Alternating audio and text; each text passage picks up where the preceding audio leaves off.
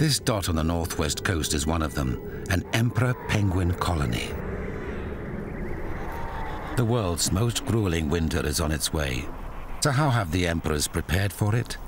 By starting new families. They've courted and mated, and the eggs are laid, one per pair. The mothers won't brood it though, the father will. And one of the most precarious parts of the whole process is the handover. Too many seconds on the ice, and the egg will freeze. So it's quickly onto the father's feet and snuggled under a fold of skin.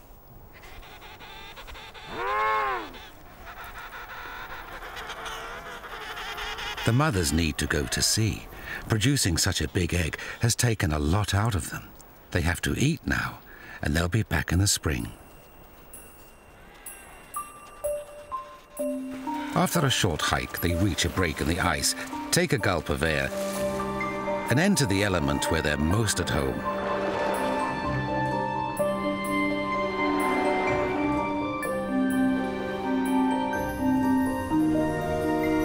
As for the fathers, they get a lingering sunset. It's the last sunshine they'll see for more than 2 months, and the end of the last iota of warmth.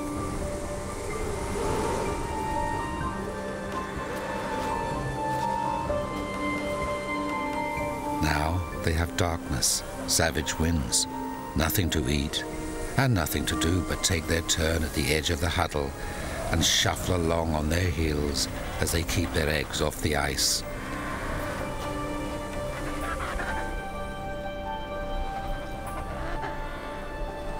There is no sun, but they may get some comfort from the moon and the stars and the dancing southern lights.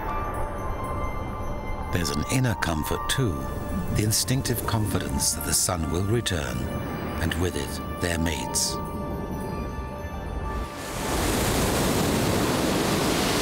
Further north, other penguins have other concerns. If there are no islands around, they try to board icebergs.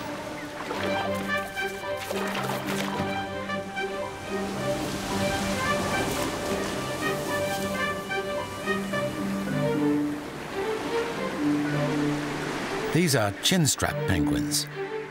They and the other small penguins won't return to Antarctica until spring, their time to breed.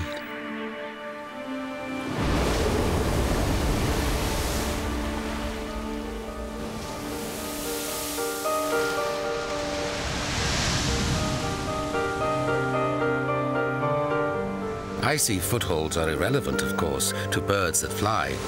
Storm petrels and fairy prions can simply rest on the unremitting southern winds.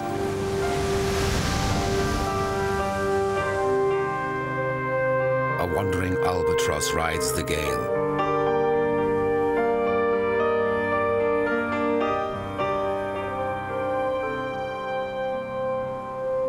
There are a few battered islands, including South Georgia.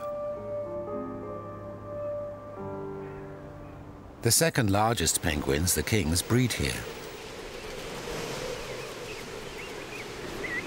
The chicks have already hatched, and they huddle together, waiting for their parents to bring them some food.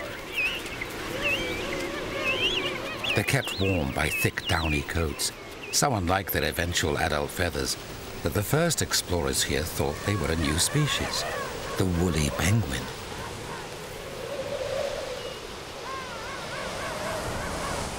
Sometimes, a king penguin parent will turn up with food, but these chicks and the albatross chicks generally do without. This young albatross, high up on a cliff, has been alone and unfed for 3 months now, while its parents travel the southern seas.